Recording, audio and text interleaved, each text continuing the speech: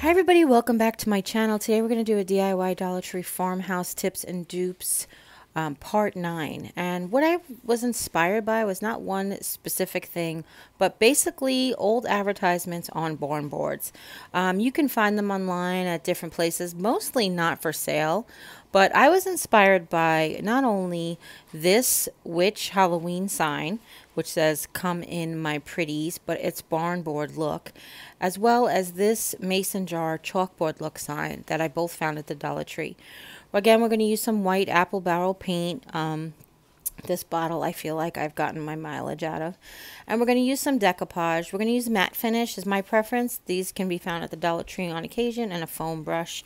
And then some sort of straight edge. We're going to use my metal ruler, but any kind of straight edge you have to paint up against for this technique. So the first thing we'll do is just going to remove the hanger and peel off the sticker. And even though this barn board on the other side is the inspiration, we're going to paint it on the back. So I've just taken a light piece of sandpaper. This is totally optional. And I've run it in the direction of what would be the wood grain. And I've done this just to add a tiny bit of texture to the painted surface. All right. And I'll show you. It doesn't really show up very much on camera, but you can kind of see it a little bit in real life. And then just wipe off whatever dust is kicked up when you do that. So I'm just using the ruler here to show you how I've decided where I'm going to put the grooves between the boards. If you looked at the inspiration piece, there are grooves between the paneling. It fits paneling. Otherwise, if it was barn boards, you would be like a seam pushed up together. And I'm just showing you that I left like a little space there. So you want to come in a little bit on each board to create that space. And then I'm using the foam brush, and I just a bare amount of paint. Because we want a whitewash look, we could totally paint this 100% white and then go back and sandpaper over it. But that's like, why? As you see, the dry brush technique on the particle board does leave the striations and almost a wood grain look to it. This is not a skill that I have. This is literally me dripping paint down and pushing paint up. I'm using the tips of the brush to get that straight edge, holding the ruler down. Make sure it's important that you hold the ruler down. Don't use too much paint because then it'll get under the ruler and it'll bleed, and that'll be gross. But like I said, it's a very minimal amount of paint. And then when you do the boards in the middle, you want to make sure that you do the straight edge on the right side, and then we'll switch it over and the straight edge on the left side.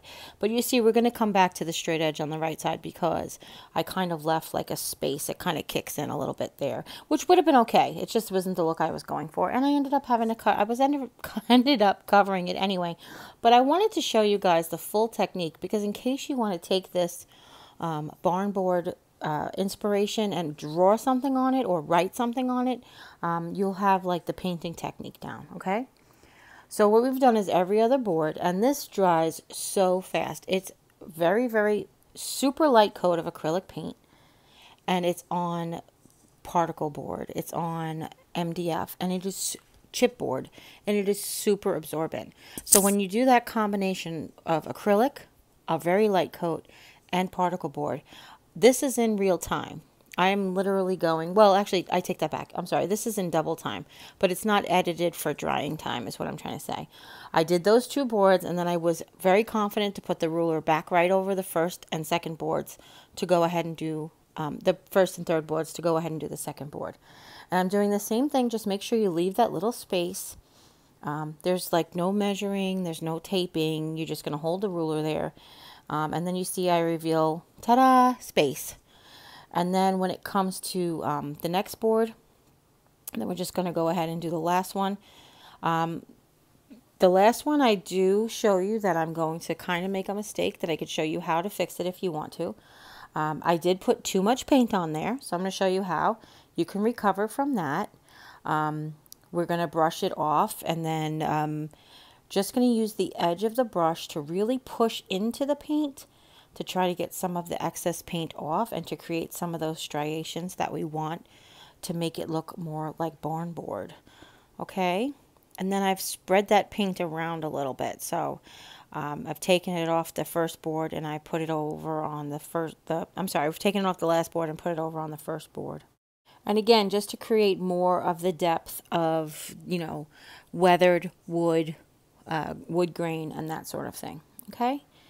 And now I've done the same thing. Now, when we did the really easy barn board pumpkin, when we did the whitewash barn board, we took a popsicle stick and we scraped away the paint. But I'm going to show you here that while the paint is still wet, it's very wipeable.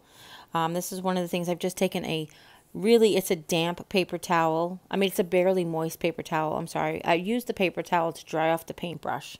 And then I've used that to go ahead and wipe away the overlapped space. Here's what I'm saying.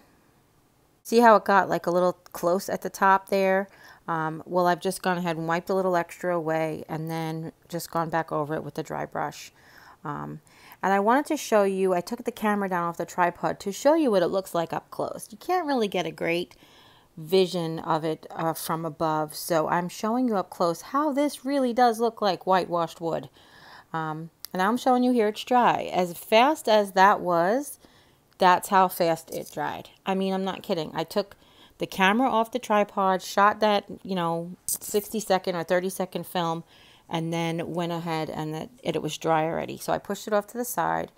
And now we're going to work on this piece of art. Now, you guys know there's tons of different art at the Dollar Tree. You can do any of the wall decals. You can do any verbiage, any kind of handwriting you want to do. You can put your family's name on there.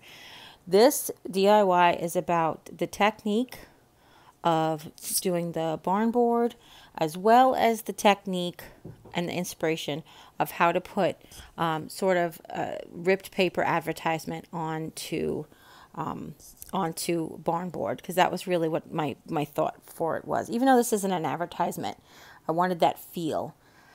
So as you can see, I'm putting my hand down on top of the picture that I want to protect, and I'm ripping up to my fingers. If I felt it started to rip under my fingers, I just went ahead and I repositioned my finger. I started to pull the paper in the other direction. It is such a simple thing to rip paper, like literally you can give it to a 3-year-old. No, I'm just kidding. Don't do that. But I wanted to show you that if you hold your hand wherever you want to protect the artwork, and you can rip up to your hand, that is like the best piece of advice technique.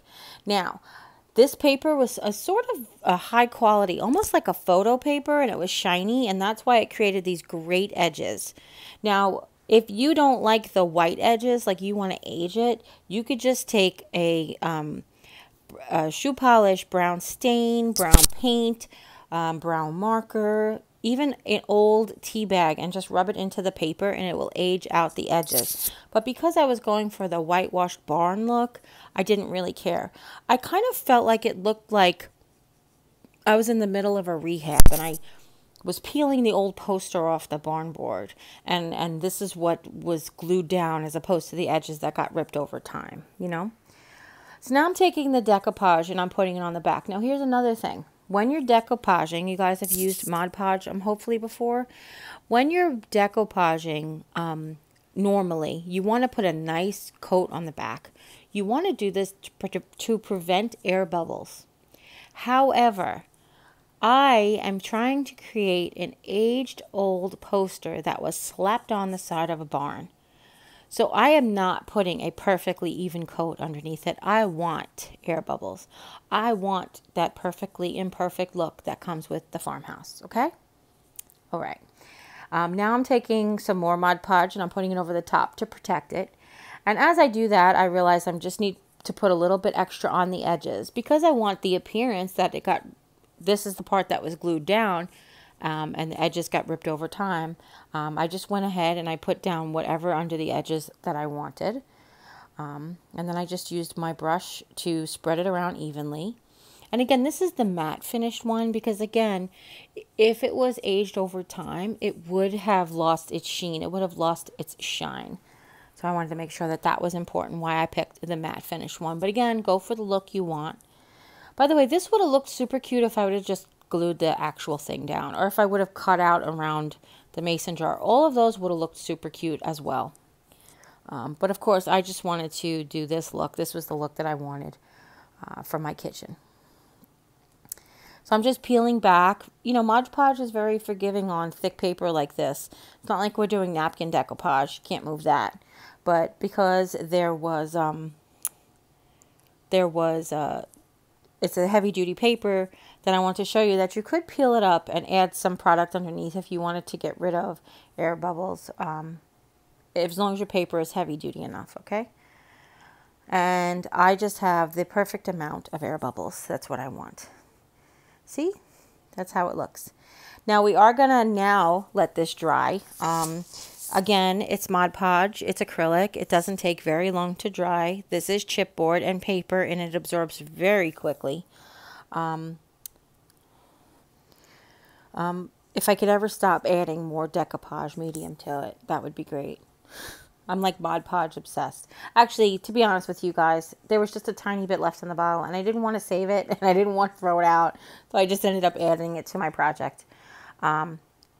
But just to get the edges down was the most important part to me, anyway. So yeah, as I was saying, there are other things that you could do to this barn board once you have it all ready. And I loved this sign because of its irregular edges. It looked like 4 pieces of wood that were offset from each other. So that's what it really lent itself to that barn board feel. And it adds to the fact that this painting does look like that. Looks like it is barn board. So now what I've done is I've just added the rest of the decoupage medium to protect the paint job. This is not a necessary step, but I wanted to, again, make it look like it's been up there for a very long time. And I really wanted to protect the paint job. And now we're going to let it dry, regardless of what I said before. And now that it's dry, we're just taking a tiny piece of sandpaper, and we're going to rough up the print and around the edges and maybe some of the paint, but not too much. Just going to add a little bit of texture to it. And then I tied on a jute rope. It's one giant jute rope, went in the front and out the back. And that's what we're going to hang it by. And that's it. Again, I hope you really enjoyed this tutorial. If you do, give it a thumbs up. If you have any questions at all, leave them in the comments down below. If you guys make this, I'd love to know what you pick. Some like old fruit crate labels would be so cute, wouldn't they?